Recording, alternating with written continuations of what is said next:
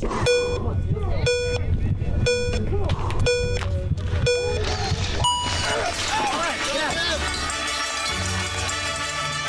I want to welcome you back to the 831 podcast, and I'm Jungle Jim Hunter, and I appreciate you taking the time to listen today. This week, we're going through the Personal Dare series, and I'm answering questions that people most often ask me after I've done a presentation, or I've gotten to know them, or they have come up to me and said, how did you do this? How did you become an Olympic skier coming from Saskatchewan, and how did you do it having a concussion? And I've heard your story. I heard you speak, and wow, it's just amazing. But 6.5 years later, you win a medal, and you were declared at one point as being mentally handicapped after your accident. And so I hope you'll stay with me this week. Personal Dare is what it developed into from watching my father and mother and the way they raised us and trained us. And I couldn't help but thinking about doing this series because of the Super Bowl and hearing the veteran sports announcer asking Tom Brady, "What does this mean to you, Tom?" And Tom Brady looks at him and he never answers his question. He asked him 3 times and he never asked him. He looks at the team and he says, "Guys, this is for you. You did this. You did this." And Tom Brady gets it. He understands what my dad understood. It's about what you do to lead in such a way that the people that observe you, his children sitting there observed him, give the credit to all of his players, his team. He never used the word I. And that's the point. It was never about my dad. It was never about my mom. It was about what they desired to accomplish and do for their children.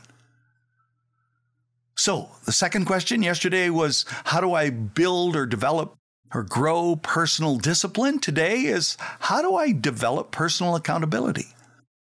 And in this series on Personal Dare, we are facing the most often asked questions that I have had from kids and parents and coaches and people. And no one likes confrontation, and yet it is the door we must open the easiest to growth. Yes, the growth to change is the door we must open the easiest, and yet it's the one that we fight with the hardest. No one likes confrontation. And how you handle confrontation reveals how difficult it will be to coach you. You must be willing to face a confrontation and deconstruct what you know, and then be willing to do what you must do to reconstruct what has to be changed. And as a result, you are transformed into a better you. And so the sooner you are willing to do it to yourself, the quicker you grow. The seed in the ground does not say to the farmer, "Take me out of this dark, damp, deep dirt and let me sit in the warmth of the sun." If it does, it won't be long before it ends up being birdseed.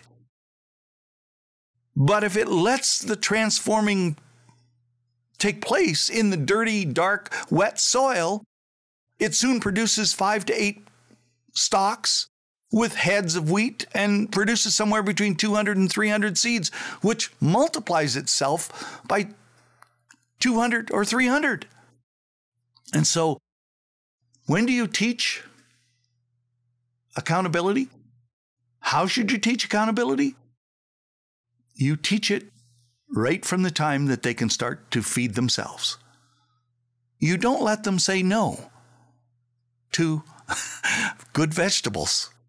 As a matter of fact, you start out feeding them vegetables so that that's what they always eat. I'm Jungle Jim Hunter, and you're listening to 831 Living Your Best Life podcast, and I hope I inspire you and empower you today. And go to your favorite podcast provider and download the 831 or Jungle Jim Hunter and subscribe and click on like and let us know how we can help you. Well, as I've been talking this week about this series in Personal Dare, Dad did things the Hunter way. And this is the way we do it. It was knowing you would be accountable for every word, action, and outcome. And as I said before, Dad didn't have this all written down in a plan. He wasn't perfect at it. None of us were. We didn't do it perfectly all the time. We made a lot of mistakes. But Dad set you up to learn this without realizing it, and that's what he did with all of these. He gave clear instructions on how to spread the straw. He would place the bales in such a place away in the loose housing barn that you were to spread it out with the fork. And you knew you were supposed to pick up all the strings and spread the straw evenly so the cows would have a warm place to sleep when it's as cold as it is right now. And the cows would be comfortable for the night, and the heat of their bodies would warm it up, so much so in that loose housing barn that you could sleep on the back of a cow all night if you wanted to, because it would be so warm. When you feed the cows, he would put the bales in front of the holes, and we were to drop them down through the holes, not on the cow's head, and then take the strings off. Always take the strings off. Why? Because it can kill a cow. So he was very accountable for what you did. And you dropped them in, you took the strings, and you spread it. The same with the straw bales. And we did all of these things, including milking the cows in a very precise way.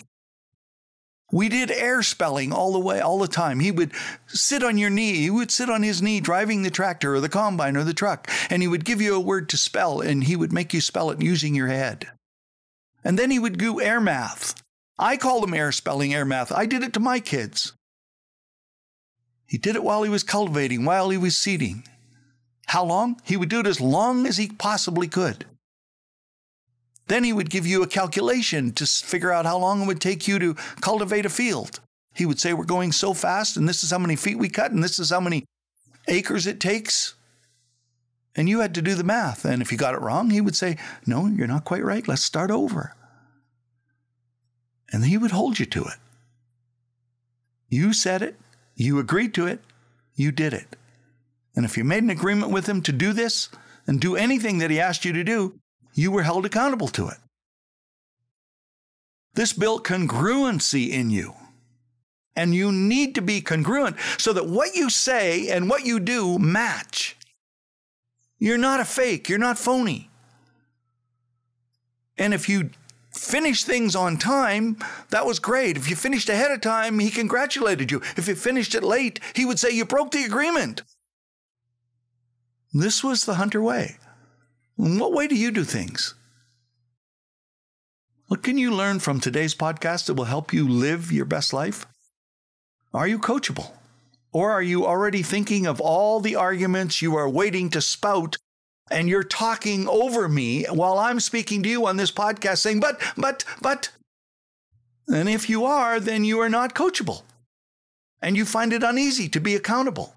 I've seen people working where they always are talking over each other and they never accomplish anything. Why? Because they don't ever hear what the other person actually said. You've already developed all your excuses for why you cannot live your best life, and as a result, you can't live your best life. Poor leaders and followers start their excuses with these words: who, what, where, when, and why. Great ones ask how questions. That's all they ask. They really don't care about the others. They just ask how. How questions that always move toward how can I help the other person? Not how can I help myself? How can I help the other person? One who learns from accountability develops understanding and grows in wisdom. Dad used how to increase your understanding, build the qualities of a learner and a grower, and thus a wiser person. You are growing personal accountability when you have teachability. That means you're quick to hear, open to counsel, and respond to reproof. Availability, able to be interrupted and accessible. Vulnerability, admit wrong, show wrong, and strengthened by the wounding. Yes, when you're wrong, you get stronger if you're willing to be shown and accept the fact that you need to change. And honesty. You have to be committed to being congruent within yourself. There has to be a truth with you, even if it hurts. Each spring, we had to clean out the loose housing barn and spread all that manure on the fields to fertilize the crop. It would be 5 feet of manure. It smells, and the thought of it seems gross. But you know what? We would spread it over our fields, and where the fertilizer was, we grew the best crops with that natural fertilizer. That's what accountability is. It's natural fertilizer. When you think of personal accountability as your fertilizer, you start to grow. My quote for the day: if all your accounts are congruent, there's a great chance you will have the ability to live your life to the limits. I'm Jungle Jim Hunter, and you've been listening to 831 Living Your Best Life podcast. I hope you were inspired and empowered. Please let other people know and have them go to their favorite podcast provider and download it and subscribe and click on like and let us know how we can help you. Tomorrow, we're going to talk about personal responsibility. Thanks for listening.